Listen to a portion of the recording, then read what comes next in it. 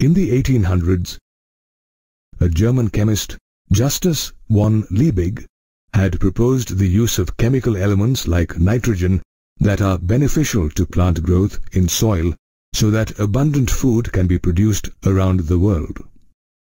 Thus, chemical fertilizers were born. However, Liebig's noble dream to eliminate hunger around the world by increased productivity could not be realized. Around the early 20th century, a British scientist, Sir Albert Howard, objected to the addition of chemicals to agricultural soil. He insisted that it was the health of the soil that determined the growth of plants. However, in his lifetime, he was ridiculed for his beliefs.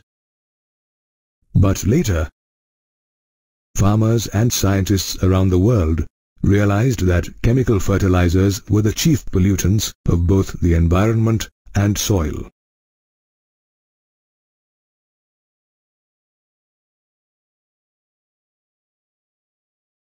The impact of these fertilizers had become so severe that in Punjab, about 10% of groundwater samples show the presence of noxious chemicals more than the permissible limit prescribed by the World Health Organization or WHO. This paved the need for organic farming, wherein biofertilizers are used instead of synthetic chemical fertilizers. Did you know that it was Sir Howard's writings that formed the basis of organic farming? Which is why he is also regarded as the father of organic farming.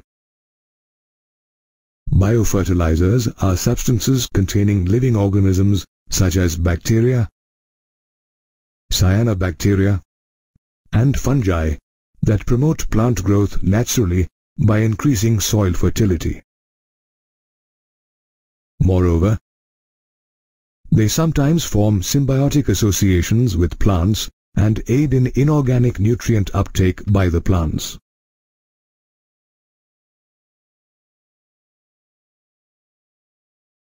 Rhizobium, Azospirillum, and Azotobacter are the most commonly used nitrogen-fixing bacteria in biofertilizers. Rhizobium bacteria exist symbiotically in the root nodules of leguminous plants, where it converts atmospheric nitrogen into usable organic forms for plant use in return for food prepared by plants via photosynthesis.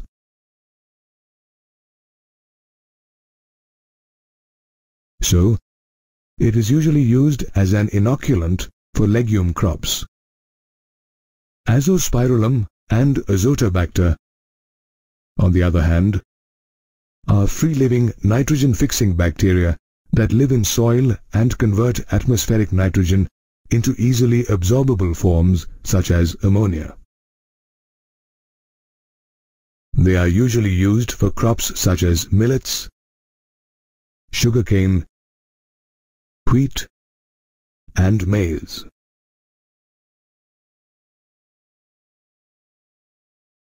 Cyanobacteria such as Anabina, Nostoc, and Oscillatoria are also used as biofertilizers since they are capable of fixing atmospheric nitrogen in special cells called heterocysts. Similarly, a water fern, Azolla, forms a symbiotic association with Cyanobacteria Anabina, which helps the plant fix atmospheric nitrogen. Hence, Azolla is extensively used as a biofertilizer in paddy fields. Also known as blue-green algae, cyanobacteria are photosynthetic, prokaryotic organisms that serve as important biofertilizers worldwide since they add organic matter to soil, thereby increasing its fertility.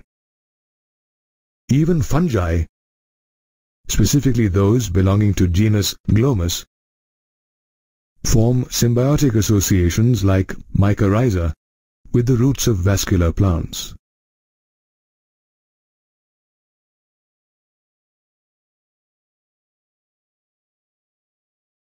Fungi help the plant absorb phosphorus from the soil. In addition, these plants also show resistance to root-borne pathogens, metallic contamination, salinity, and drought.